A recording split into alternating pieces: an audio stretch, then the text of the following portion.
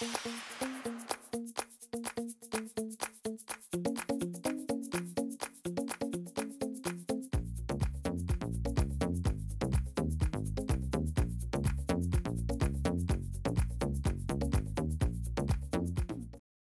everyone, I'm Michelle Smith and welcome back to my channel. If this is your first time here, then welcome. I'm so glad you found me. In today's crafting adventure, I'm going to show you two different ways on how to make a sign. Now you can either use this sign to hang on your wall as decor, or you can use it to put on a wreath.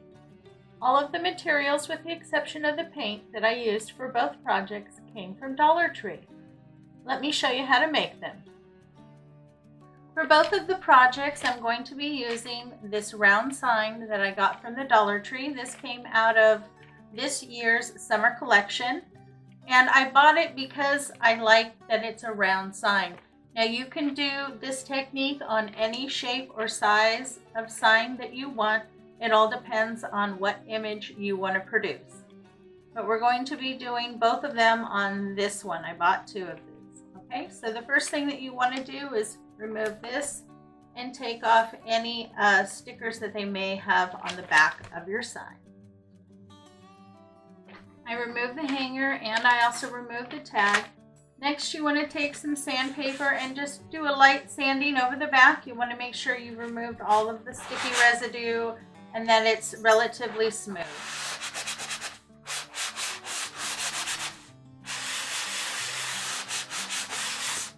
Once you have it nice and smooth, then you want to just sandpaper right around the edge. You want to keep that nice and clean. Usually the front edge where the image is nice and clean, but the back edge tends to be a little rough. So just take your sandpaper and smooth that out.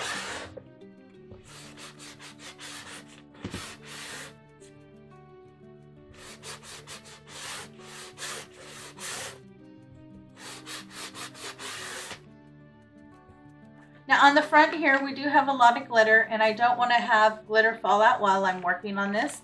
So I'm going to take my sandpaper and go ahead and sand off all of that glitter. And to make it easy on myself for cleanup, I'm just going to hold this over my garbage can while I sand, so everything goes right into the garbage can. Okay, I got most of the glitter off. There's still some that's die-hard that's just not going to come off, but that's okay. I know at least now I'm not going to have glitter everywhere while I'm working on it. Now, I'm not going to worry about the back. Once I'm completely done making the sign, I will cover the back in brown craft paper. Next, you're going to want to put a good coat of white paint. You can either use white acrylic paint or you can use craft paint, whatever you have on hand. I'm going to be using the Apple Barrel white paint. Now, cardboard is just like wood. It will absorb a lot of the paint, and since there's nothing over this, you will need to put about 2 coats down.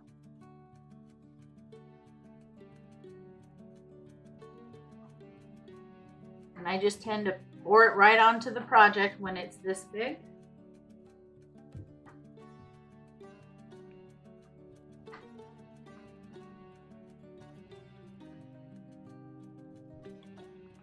And while you're painting, you want to make sure that you get the little edge too. That'll just make it look much more finished and professional looking.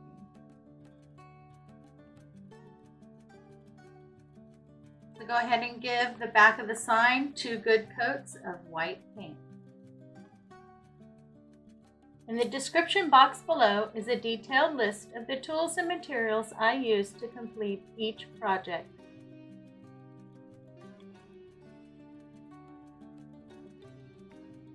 So now, while we're waiting for the paint to dry, I'm going to show you what I'm using for my first sign, and it's going to be this framed home decor.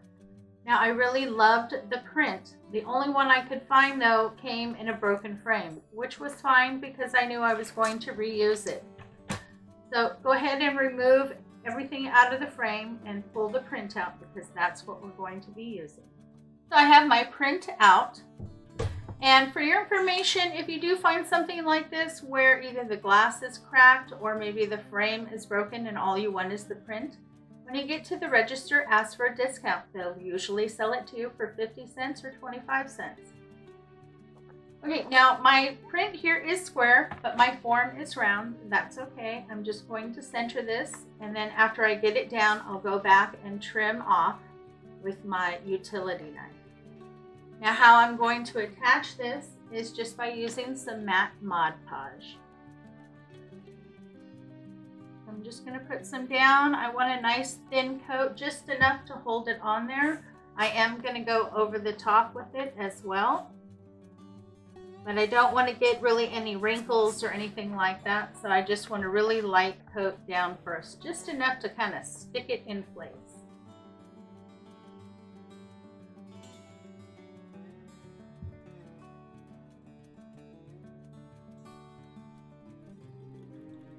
Now you can use this with any print that you find, any type of paper. You can also design something on your computer and print it out and use that to make a sign. So your possibilities are limitless.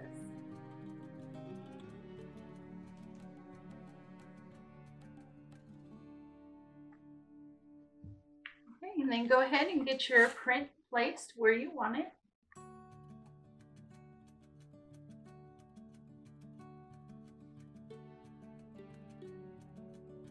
Work from the center.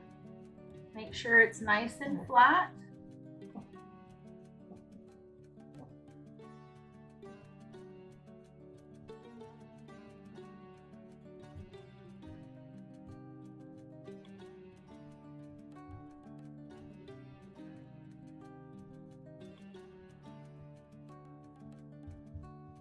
Okay, and then once you get it down, go ahead and lay another coat of Mod Podge over the top.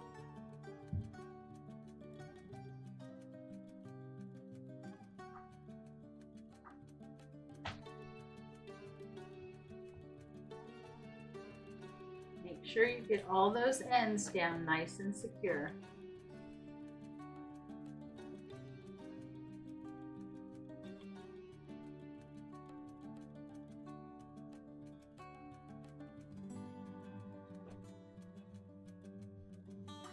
If you enjoy craft tutorials and learning new craft techniques, please make sure to subscribe to my channel. And if you hit that notification bell, you'll be the first to know every time I upload new content.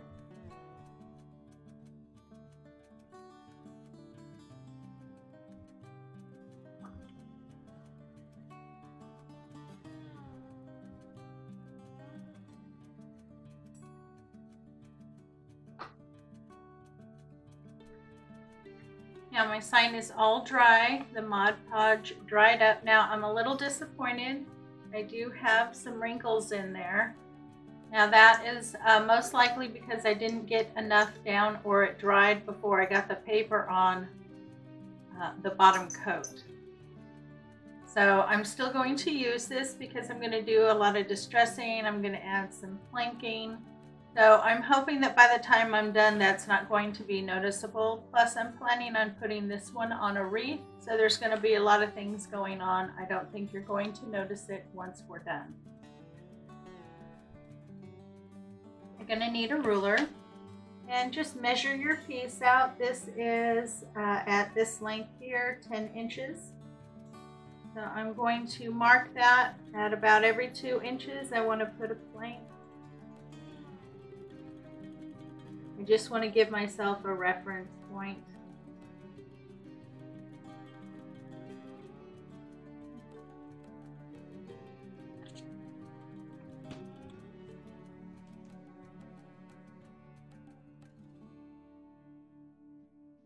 And then I'm going to use my pencil and just draw out a line where I want to put a plank.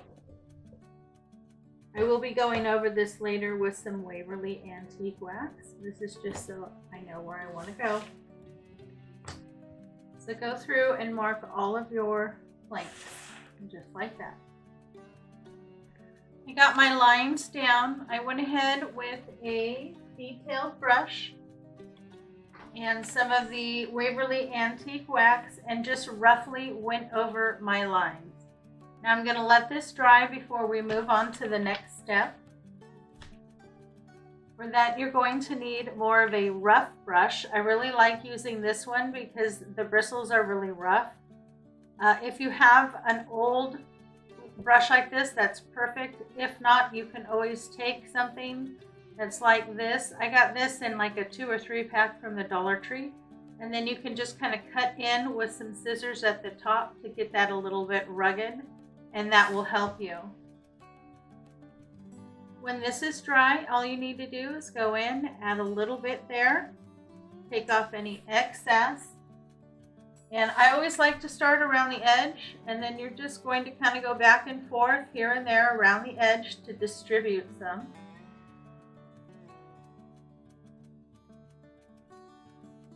And then just kind of take your brush once you got the majority of it off, and then start to go around. You can also drag through slightly.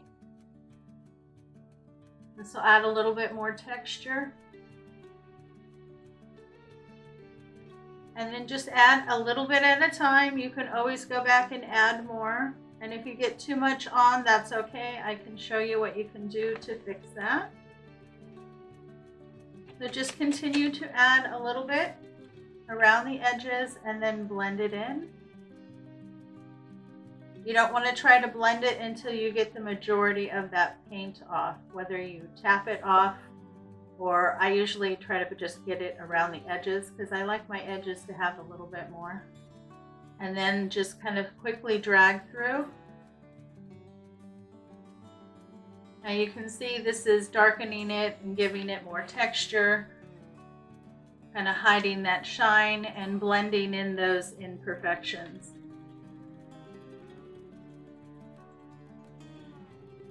So just add as much antique wax as you like. Go back and add a little bit around the edges again. I really like that when they're a little darker. Sometimes just kind of, but on something like this that's planked, you want to make sure that your strokes are going in the same direction as the plank, otherwise it won't look cohesive. Around the edges you can get away with a little bit more texture, but going through the center you really want to make sure that's all going in the same direction.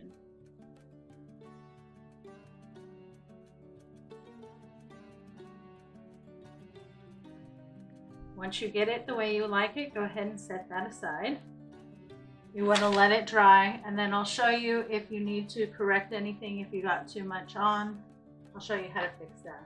But you want to let this dry first. I have all my antiquing done on this.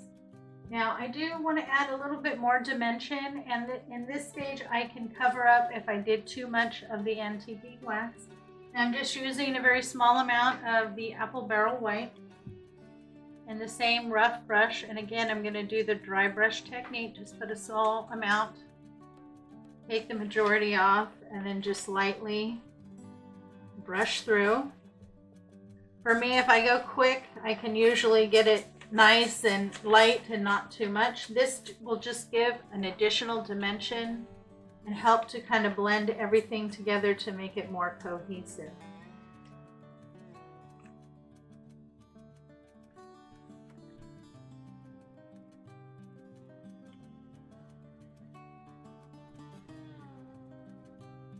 And again, this is not perfect. This is supposed to be rustic. And with the paint, once you get it down, if you get too much, again, you can always go back with the antique wax and add a little bit more. So don't be afraid to layer it until you get it to look the way that you want. It's only going to give you more dimension.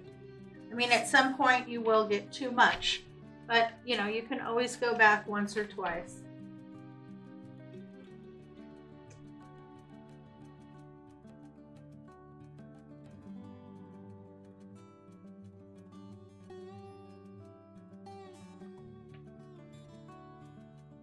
And there you go. I think that looks really nice, and I think it'll look really pretty in the center of a wreath. Now you want to set that aside and let it fully dry before you use it. Now for our second sign, we prepare the board the same way. Sand off any glitter off the back and get 2 good coats of white paint on the back. And for this sign, we're going to be using one of these. This is over where all the wall creations are. This is a sticker that you can stick on your wall and you can easily remove it. These are great to use to make your own signs. Now for this one, I am going to cut this bee out and place it in a different spot because this sign is a lot longer and I don't want it to go just down the center. So I'm going to cut my bee out and I want to start this part up near the top, and I'm going to do it slightly kind of off center so I can place my bee over here. And then I'm going to come down and then I'm going to trim it here so it fits on the bottom. Okay, so I'm going to go ahead and cut that out. I have my pieces cut out. My bee is separate. And then I have this little piece left, which I will probably use. And then I have this center piece, which, like I said, I'm going to do just slightly kind of off center. So that I have room to put maybe another bee here. And then maybe put like this up here. Okay. So the first piece I'm going to get laid down is my center piece here. And these are great. These have a clear backing, so you can put it on any color background that you want. They peel off. They are sticky, but they will allow you to lay it down and lift it up a few times until you can get it placed exactly where you want it.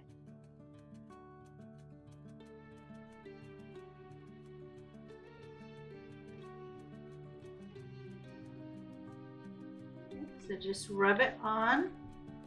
Like I said, these are slightly sticky, so they attach very well. You don't have to lay any Mod Podge down prior. You just get it in place.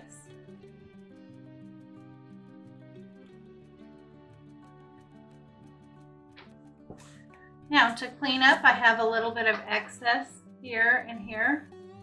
Just going to turn this over and use my utility knife to clean that up. Now this is a safe cutting surface. Just press down and lightly go over until the excess releases.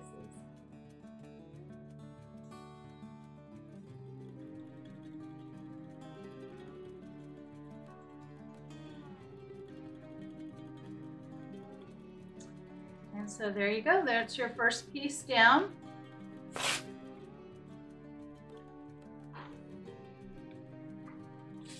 Next, I'm going to lay in my bee and I want to put him over here.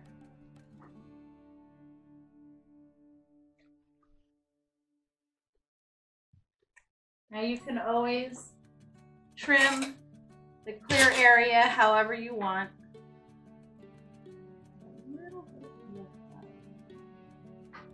So if you have any big excess pieces, just take them off. And then feel free to place your bee wherever you like.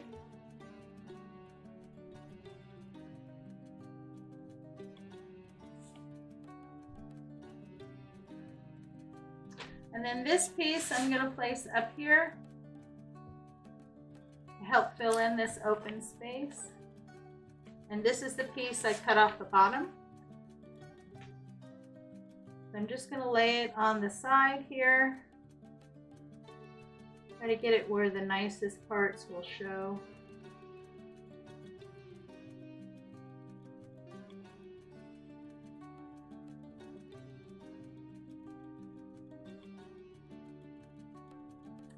I have all my pieces down. Now at this point, if you have other stickers that will go along with this, maybe some more bees or some other florals that are close to this, you can always add those. But I'm going to leave it like this. And now we're going to give it a nice coat. I'm going to be using the matte Mod Podge. And I really like this stuff over these because unlike paper, they do not lift and wrinkle.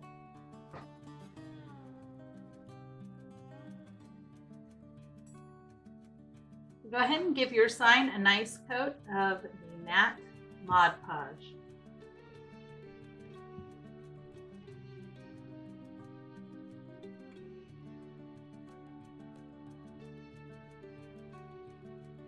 Once you get everything covered, you want to make sure to go through and keep your strokes in the same direction.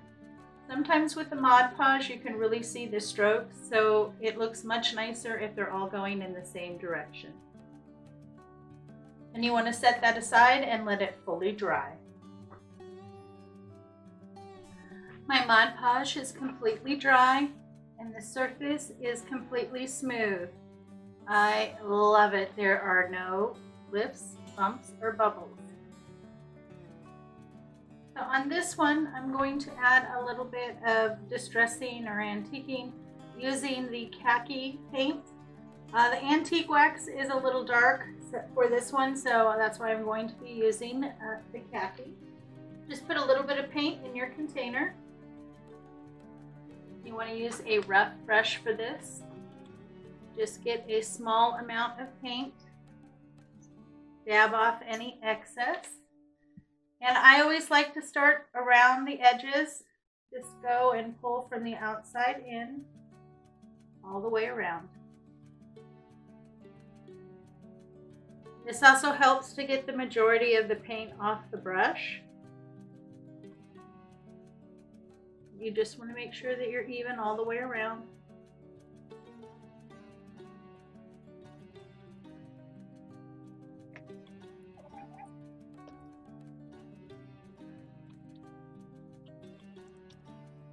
And then once you get all the way around the edge and you don't have a lot of paint on your brush, then you just gently go back and forth. You want to keep your strokes going in the same direction. You can evenly distribute and blend in some throughout the sign.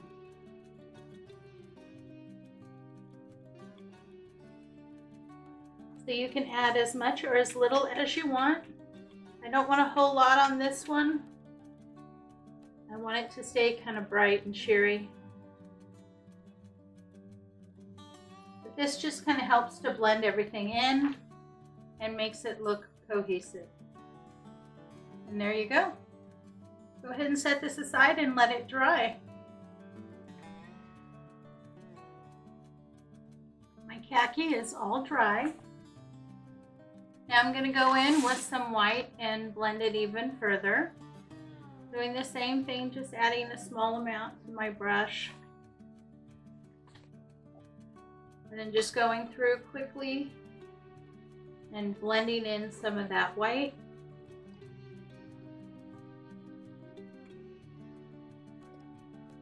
This just helps everything blend together even better and makes it look more cohesive.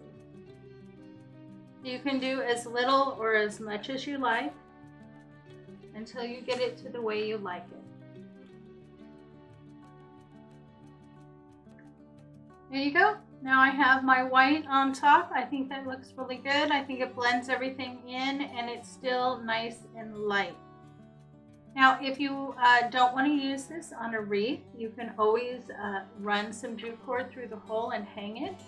If you're going to hang it on the wall, I would add a little bit more, like maybe a cute little bow. You can also add maybe some florals. So maybe do a little bit there, a little bit there, right up near the top, and then put a little bow in the center. So you could do something like that if you just wanted to hang the sign on the wall. I'm planning on using both of these on wreaths, so I'm not going to add any further adornment. So the final step to finish off the sign is I'm going to put some brown paper on the backing of the sign.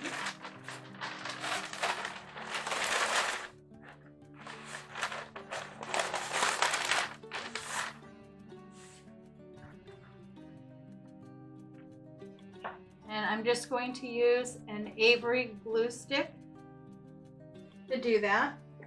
So I'm going to just take a big piece of the brown paper, turn my sign over, and give a good coating of the glue.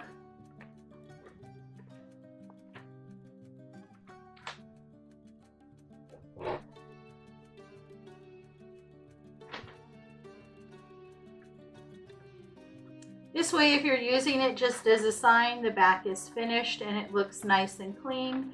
If you do put it on a wreath, if it's maybe on a glass door or something like that, and you can see the center and the back, you want to make sure that that's nice and clean.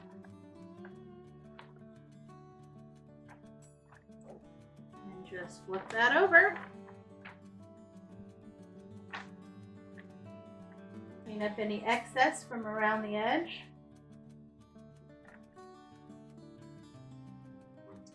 And I'm just going to slide my cutting mat underneath and use my utility knife to go ahead and cut that out. I'm just going to press down and then trim all the way around to get a nice clean backing.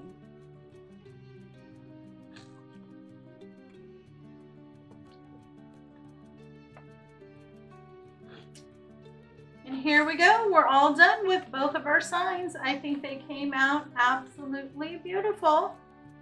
And look, by just putting a piece of the brown craft paper on the back, it makes it look nice and clean and very professional. Well, I hope you enjoyed today's tutorial. If you did, please give me a big thumbs up and show me some love in the comments.